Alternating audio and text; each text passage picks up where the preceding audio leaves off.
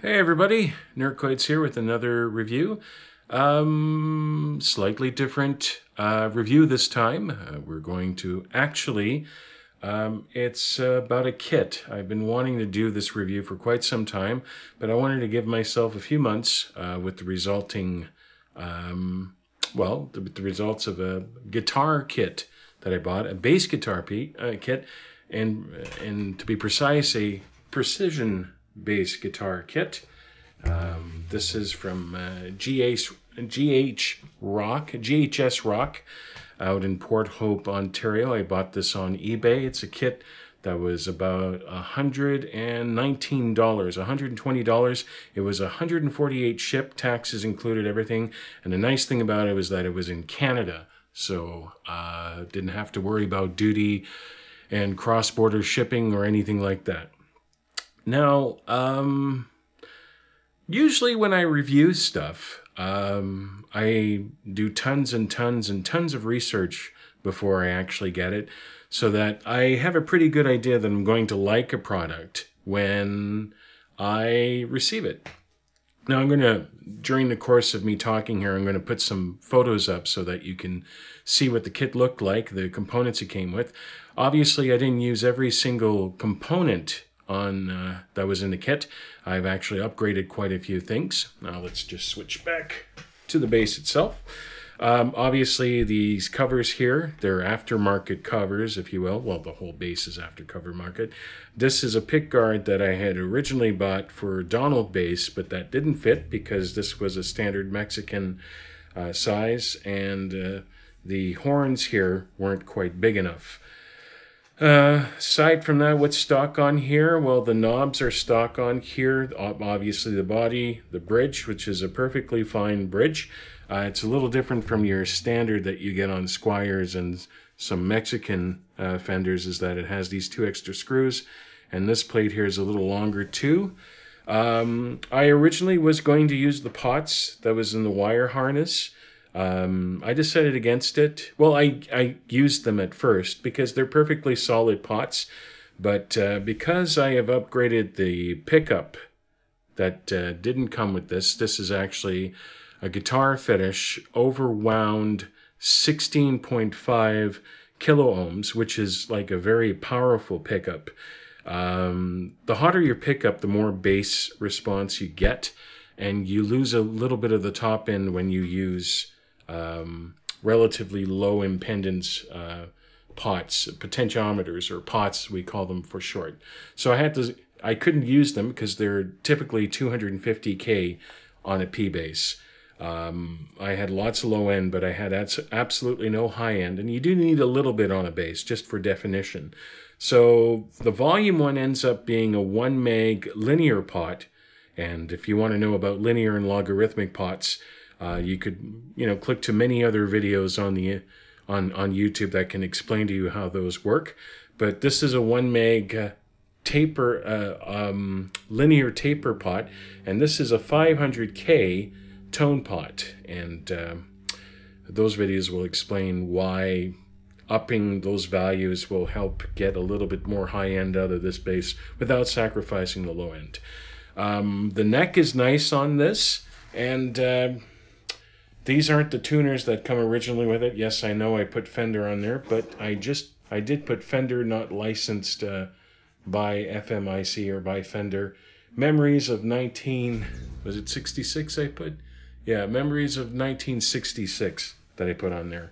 These aren't the tuners. These are actually Classic Vibes, and I showed them in a previous video of how to convert them from right-handed to left-handed. They're the easily flippable kind. These are loaded up with GHS flatwounds. I've already done demos about that, but I guess I'll do another clip as well. And this is made out of basswood, and I was able to make a nice, what I call old furniture burst.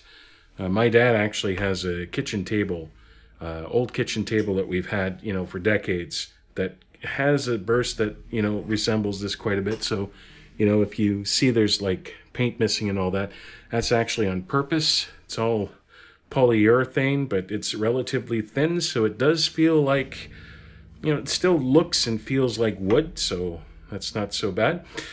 Now, for the most part, the neck profile on this is, I'd say it's halfway between a jazz and a P bass.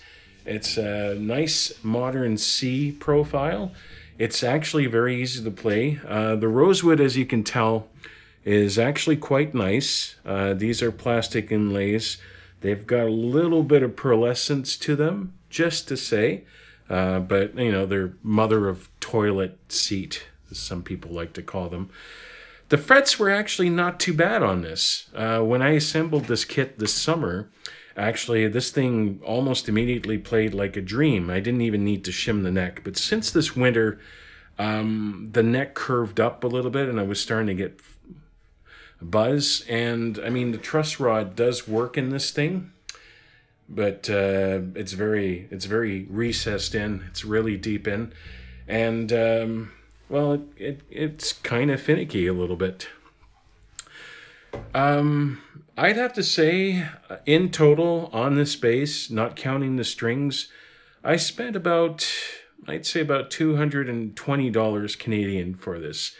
And I'm quite happy with it.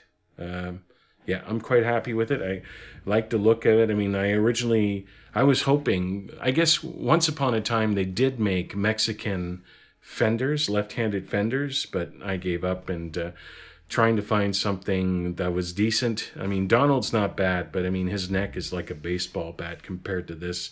This is much, much easier to play.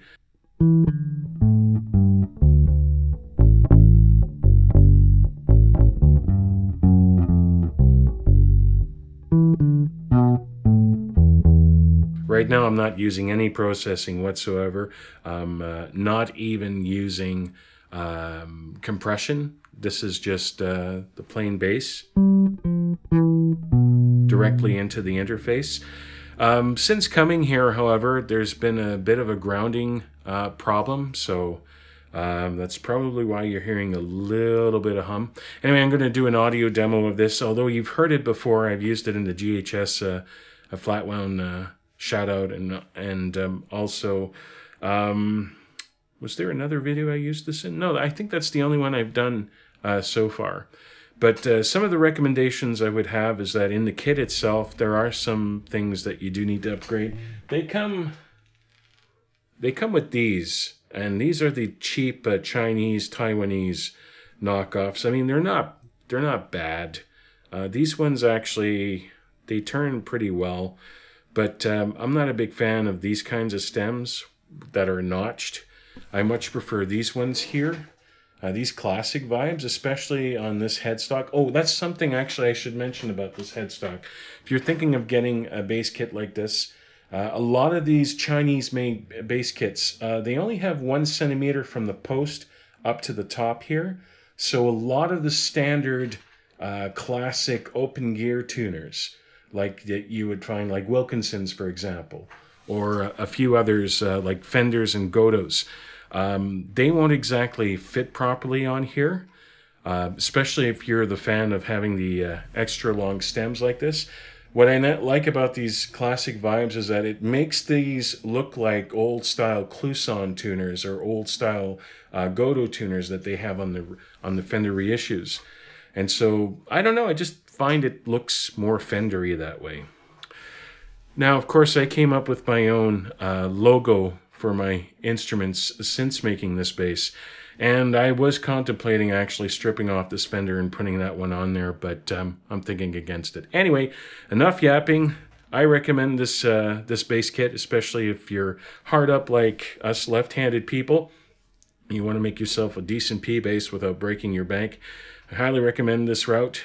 220, 250 if you really want to go all out.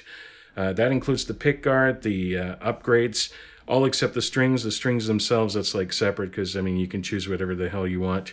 You can go cheap round wounds, or you can go flat wounds, or you can even put labellas on here and break your bank account. Anyway, stay tuned for the real demonstration.